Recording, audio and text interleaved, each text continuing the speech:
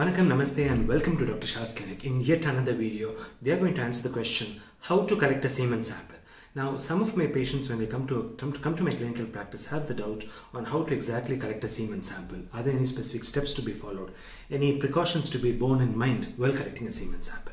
So, when you're planning to collect a semen sample, I would strongly recommend you to go to a well-validated, well-certified andrology laboratory that is situated inside preferably a male fertility clinic or at least a fertility clinic. Now, the reason I'm telling you why you have to go to a fertility clinic with an attached andrology laboratory to collect a semen sample is that these clinics usually, employ qualified laboratory andrologists or qualified clinical embryologists who can give you an accurate report. And in our clinic, what we basically do for all our patients is when patients come to our clinic to collect a semen sample, to keep transparency as one of the top priorities in our clinic, what we do is we actually take the patient inside the lab and actually show them, their sperm parameters under the microscope. So we have this habit, we have been doing this for a very long time. Now, let's come to the question, how to collect a semen sample. And the first important point to bear in mind is all semen samples are usually ideally collected, in the laboratory setting, inside the andrology laboratory, in a place called the semen collection room, also called as SCR. So a good male fertility clinic will have a separate area and a separate space, which will make you feel comfortable for actually collecting the semen. So the sample is collected by a method of sexual stimulation called as masturbation. That's the next important step or tip to bear in mind. So you have to collect the semen sample by masturbation, which is nothing but sexual self-stimulation. Now the third important point to bear in mind while collecting a semen sample is to remember that you need a 1-day abstinence period. So what is abstinence? Abstinence is basically the time interval or the gap that you give between sexual intercourse with your partner as well as collecting a semen sample. Now, although the WHO or the World Health Organization recommends a 2 to 7 day abstinence window, we strongly believe from our own clinical data. In fact, our study we published a very large scale study on the effect of ejaculatory abstinence on seminal parameters. I've linked to our publication below. Our study was done on almost over 3,000 men.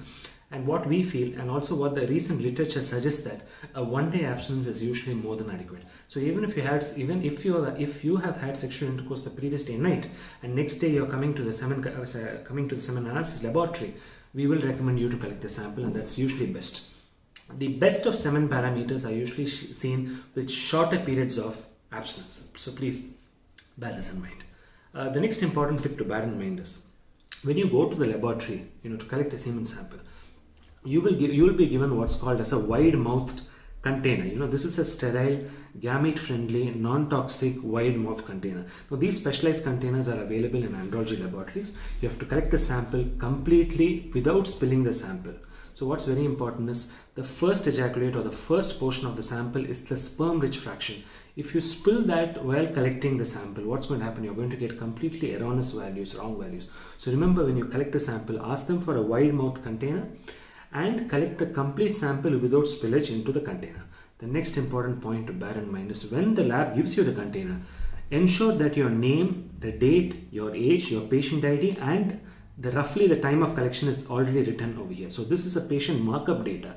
If this markup data is not there, and if the lab is very busy, there's a high risk of samples getting mixed up. And we have seen this in our clinical experience. In certain places where I worked, I'm not taking their names, sample mixed up have actually occurred. So please remember that the container is labeled accurately before taking the container for a semen collection. The next important point to bear in mind while collecting a semen sample is to use dry hands.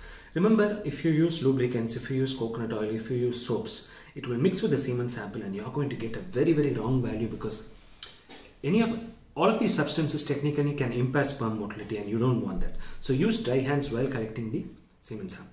The next important point to bear in mind while collecting a semen sample is that as soon as you contain a semen sample, wrap up the sample with a tissue paper. You can use a tissue paper, just wrap it up and keep it keep it on the table, which should be ideally adjacent to the andrology laboratory where the processing is going to take place, and you have to inform the laboratory technician on the other side.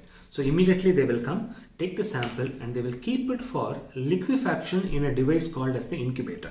So I've shown a photo of the incubator on the right hand side of the screen. So sample, when the semen is ejaculated, it actually forms a coagulum, and then it liquefies. So you have to give a 20-minute window for the sample to liquefy. Only then is the actual assessment of sperm parameters done. So you may ensure that you kind of immediately give the sample to the laboratory technician, or at least inform the technician, because sometimes what happens, patients tend to collect the semen sample, and basically what happens is they're shy, they're in a difficult situation, so they just keep the container and walk out. And the laboratory technician on the other side, who's on the other room, will not even know that the sample has been collected and kept inside here. And the sample will be lying there for about 20 minutes, 30 minutes, 40 minutes. And again, you will get wrong values. This is also seen, we have also seen this in our clinical experience in busy laboratories. So you'll get very low values of motility, and you'll be taking treatment for low sperm motility when you actually did not have low sperm motility. So always remember to, once you collect the sample in the andrology report, inform the technician who is probably in the next room. A good laboratory will have the semen collection room with the andrology laboratory adjacent to one another. So it will be very easy. You just have to inform the technician, and the technician will come and pick up the sample and take it for analysis. So when a semen analysis is done, normally you will get semen volume estimates, you will get a pH estimate, you will get a count, motility, morphology, and a few other parameters in your report. So normal semen volume should be 1.3 to 1.7 ml.